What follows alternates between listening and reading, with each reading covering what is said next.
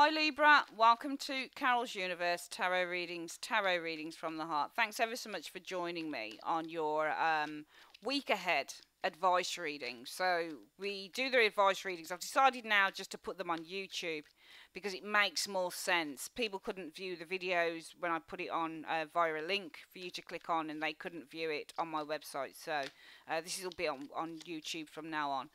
So yeah, this is 3-card advice reading, and how I do my advice readings now is I look at the first card as being the advice and the other 2 cards showing me what the situation is about. So Universe Spirit, what is the advice card that you have for Libra?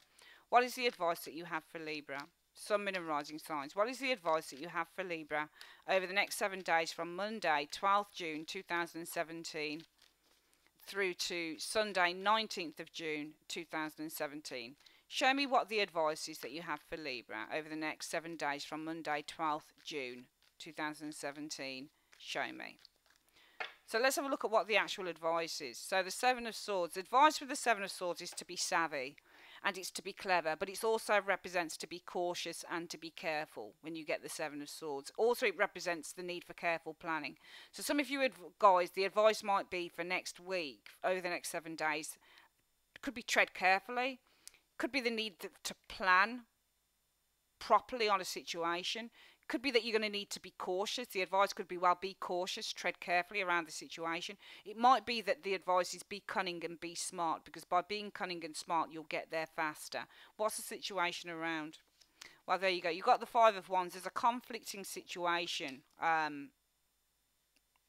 Is at an end. Well, hang on. Let me have a look at this 4 of Swords. So conflict, 4 of Swords. 2 contra cards. Alright, so for some of you guys, because usually when I get the first card out here, because if this is at an end, I can't see why we'd have this, why the need would be to be cautious. And this is you actually, Libra. 7 of Swords is, swords are air, okay? But the situation is showing a fight clearly here. Conflict, combat with the 5 of Wands. It could be that you need to, I think this is saying, usually these 2 cards would be very much influential. So you get the first card and then what the situation is about.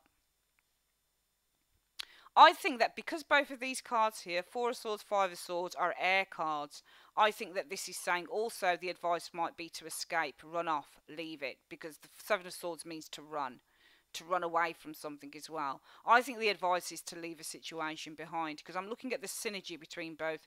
If we look here, we've got the 4 of Swords. This person's taking a break on this situation. So this person's kind of refraining from getting involved. And because both are Swords and you're Libra, I think that this is you here with these 2 cards. So the reading is slightly different at the moment, because I think the reading has to be done slightly differently. It's still advised, but it's slightly different. I think it's saying that the situation is that there is some form of argument here, and it's telling you with the 4 of Swords that you're to refrain from it. So you're to refrain, keep yourself out of an argument. You can see with the 4 of Swords, this person, they could pick up a sword and bash the hell out of these guys, but this person leaves the sword down. They're not willing to take action. When you get the 4 of Swords, it means to give something a rest. Let it be, just let it lie. It says it's not time for action, and you've got action here. So I feel that what this is saying is that there is an art. For some of you guys, it might be there is a situation here, an argumentative situation that you need to refrain from, and that's why the advice is be careful and be very, very cautious. What are you being cautious around? Well, you're being cautious around a situation. Could be involving many people. 5 of Wands is many people battling. It could be amongst co-workers. It could be amongst competitors. It could be amongst, you know, arguing with your partner, whatever it is. But it's saying arguments here you need to refrain from with that 4 of Swords. So double time on this. We see be cautious, be careful, tread carefully.